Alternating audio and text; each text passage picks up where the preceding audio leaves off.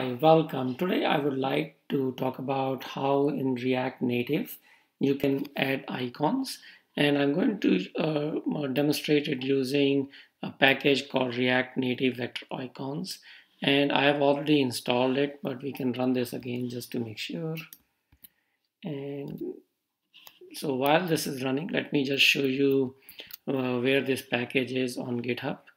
It's under React Native Vector Icons, and I will also put a link under, if you search for React, I will also put a link on my website. So let's see how we can do this for Android. So if you go for Android, you can see the option with Gradle recommended, and it's recommending you that change this file Android app build.gradle and add this fonts.gradle to it. So let's see if we can do that here.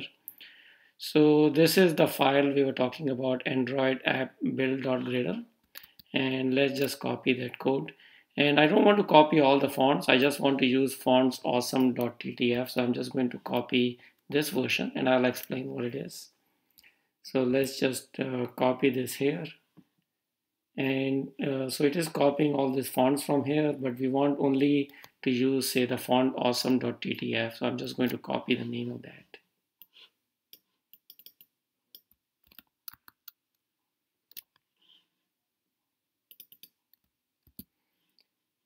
So we'll just use one of the font awesome icons, and I will start syncing this process on Android. And while this is going on, I can show you what the font awesome website looks like. And if I search for this font called Rocket, you'll see this. So this is, say, for example, the font we want to show in our React Native app. So the next step is basically once you have all this package, you want to import this icon. So I'm going to just copy these two lines and I'm going to post it into my sample here. And if you see what it is getting a component icon from React Native Vector Icons, and we're just getting the font awesome. And we're just creating a const JSX. Basically, icon is this, name is the rocket, which I showed you. This is the font size, and this is some color. And to be able to show it in our app, I will just add using this my icon. And so this should really get us to be using our icon in here. And what I'm going to do is now just run npm run Android. And before I do that, let me make sure I run my simulator, because typically I need to have the simulator running before I do npm run. So it should be launching, and then you can actually see it from the past run that it should be, you can see that the rocket icon does show up. And it's pretty straightforward to be able to include icons like this from various places. And I would highly recommend giving it a try. So for example, we use the rocket icon here, or we could have actually used the space shuttle, but this is a pro, so it's not freely available. You could use rocket chat or some other icon. So let's see if our simulator is still running here.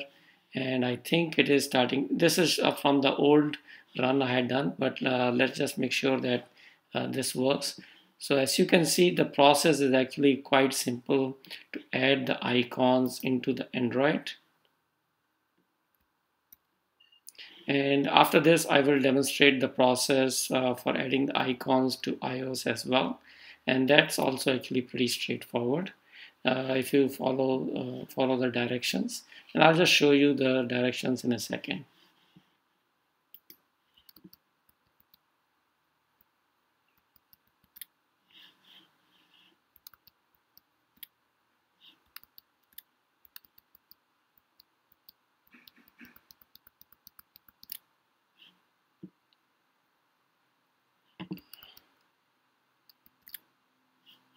Okay, it is coming up now. So let's just kind of wait for a second and go through this process. And while it is going, I can start doing the process for Xcode.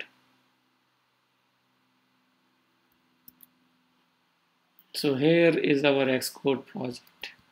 And the process for that is basically You can copy the fonts into your app, and I'm going to copy the directory from React Native Vector Icon Fonts. And let's say we just copy the fonts into our app, for example. And where it says copy items, you should say create groups, because I'm copying all the font directory. And I'm going to say finish.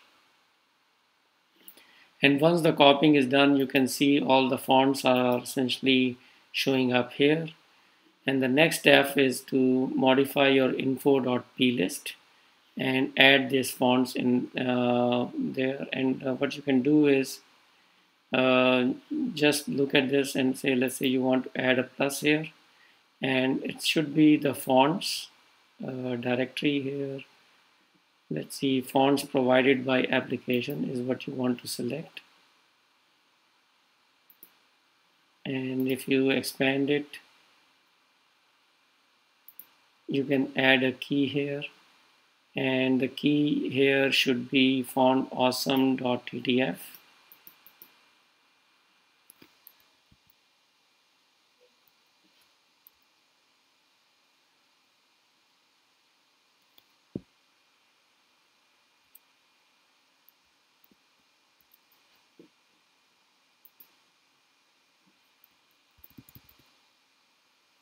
Font awesome.ttf,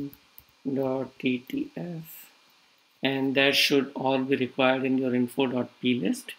And the other thing, you can just kind of make sure that if you go to your app itself, in your build phases, you should see this copy bundle resources kind of show up. And actually, that's all you need to do for iOS.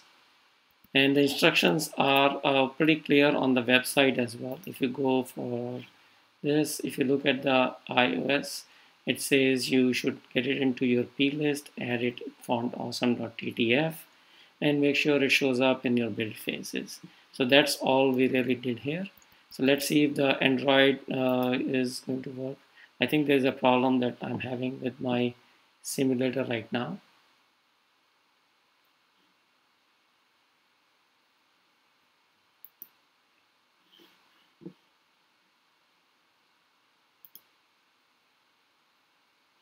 And I have closed my Xcode project once I have all my changes in here.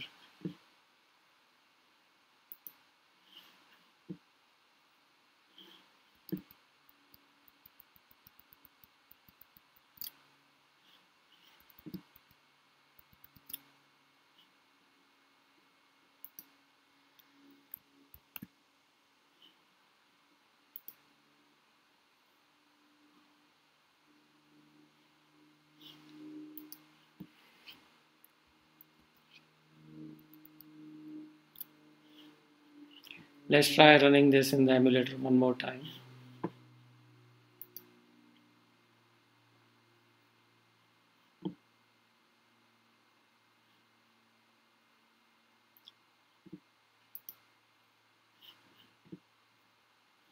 So this is just the bundler that runs in the background, and let's see if this, I have too many things open, so that's one of the reasons why it is sometimes hanging up. But let's just see what happens here for a second.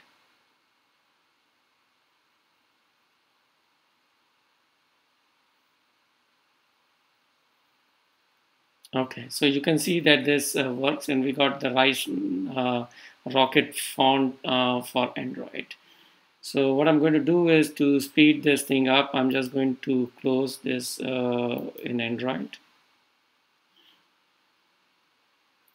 And I'm also going to close the Android Studio. And we don't really need to look at the React Native debugger, so I'm going to quit all that also for now. So let's make sure everything is closed. And since we already made the changes for iOS, let's see if we can get this demo going for iOS. And I'm running now npm run iOS. And let's see where the simulator is coming up. It should just take a second here.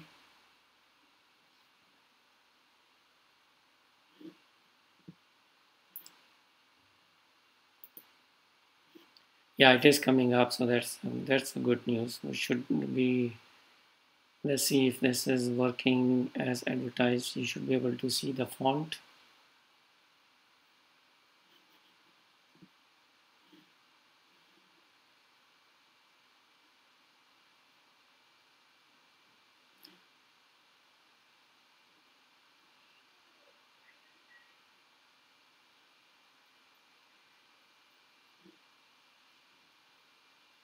Yeah, it just takes a minute or two to kind of get this process, and I wanted to do a live demonstration instead of kind of waiting and see where the app is coming up now.